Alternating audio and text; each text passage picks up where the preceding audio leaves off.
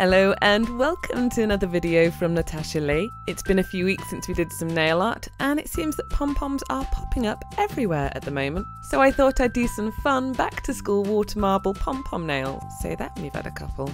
Stay tuned to find out how.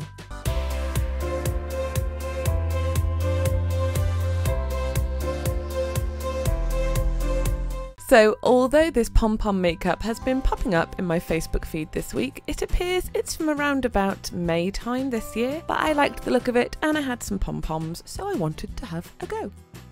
And as always, I'm going to begin by cleansing my nails with 99% isopropyl alcohol, and it appears there's a hair stuck in my top coat. Yes, my nails are quite a bit shorter than normal. I competed in Total Warrior a few weeks ago for the National Autistic Society. There's a link down below in the description if you did want to sponsor me, as my page is still open. But I had to chop them down quite a bit to make sure that I could climb over all the huge, ridiculous obstacles. And I did it without breaking any nails.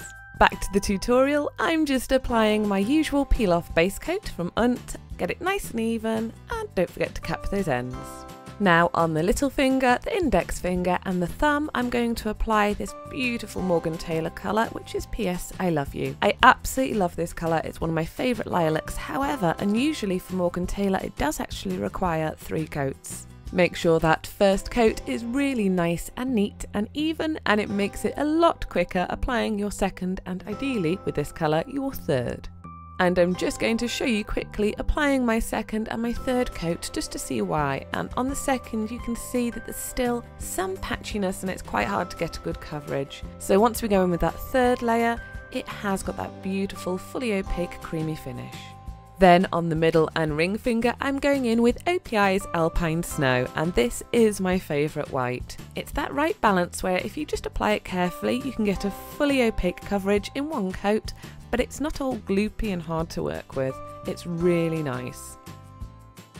And once your polish is dry, I'm going to go in with my Twinkle Tea Lace Liquid Latex and apply this nice and neatly all around the skin, around the nail. Try and get it as close as you can to the actual nail polish, just because it will make cleanup so much easier when we water marble.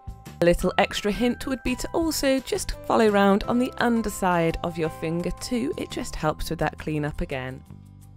Now using my white, my lilac and my dark purple, which you might have seen me use before, which is Do You Have This Colour in Stockholm, and Twinkle Tea dotting tools.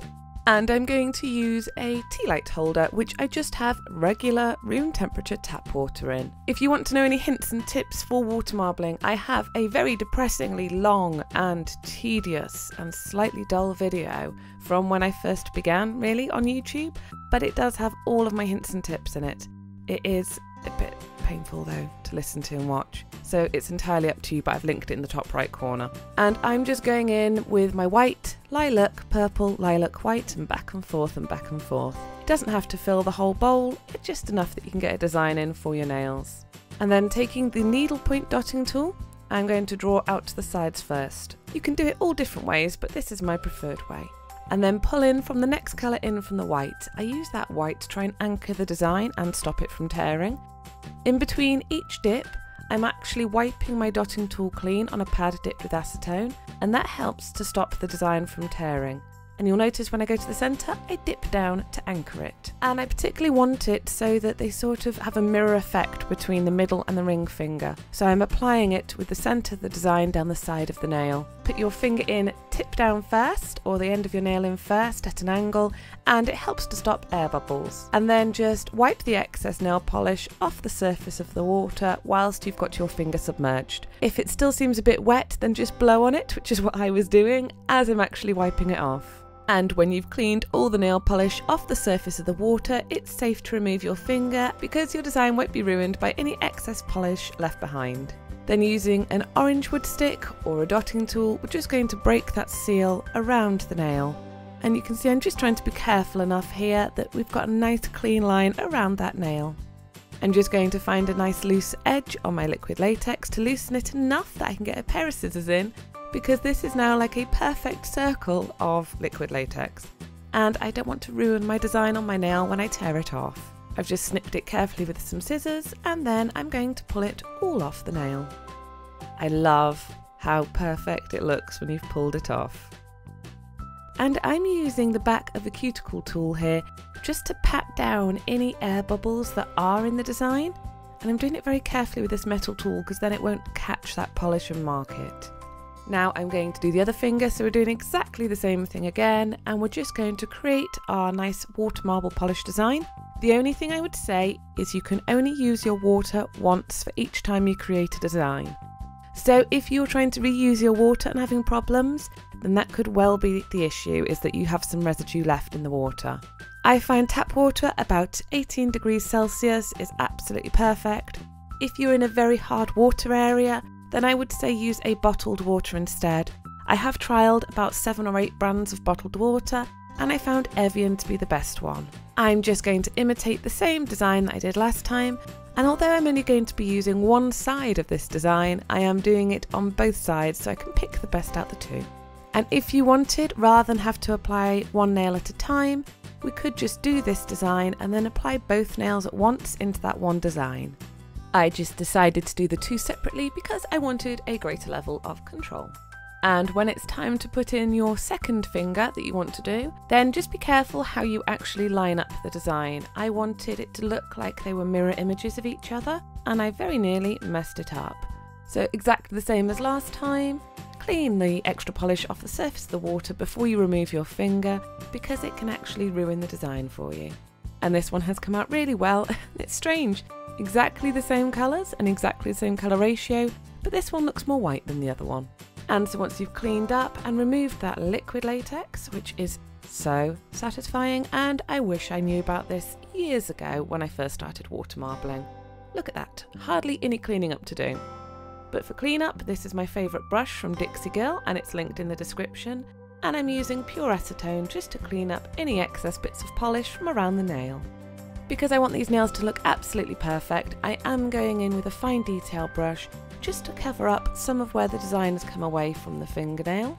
You don't necessarily have to do this, I just wanted to because I wanted more emphasis on the lilac. Now it's pom-pom time, and these are just from Asda, which is Walmart in the US. And all I'm going to do to them is snip a bit off the bottom so we've got a flat surface to stick to the nail. And these really are tiny pom-poms. Teeny tiny pom-pom. We're going to apply our top coat onto the nail, and I'm going to apply this quite generously. And this is the HK Girl Glisten and Glow top coat. Now I'm applying it generously for two reasons. One is I would be absolutely devastated if I smeared the design at this late stage. And secondly, I want to be able to really embed my pom-pom into that top coat so it doesn't budge. Pick up your pom-pom with a pair of tweezers, and with the flat side, push it right down at the base of the nail. Make sure it's firmly adhered, and then I'm going back in and I'm really applying some pressure there, and that's to make sure that all that top coat soaks into the fibres to hold it in place. I'm just going to clean up any areas that I've missed with my top coat or with my colour coat, and again that's using a brush dipped in acetone. And on the water marbled fingers, I've applied a very pale lilac pom-pom.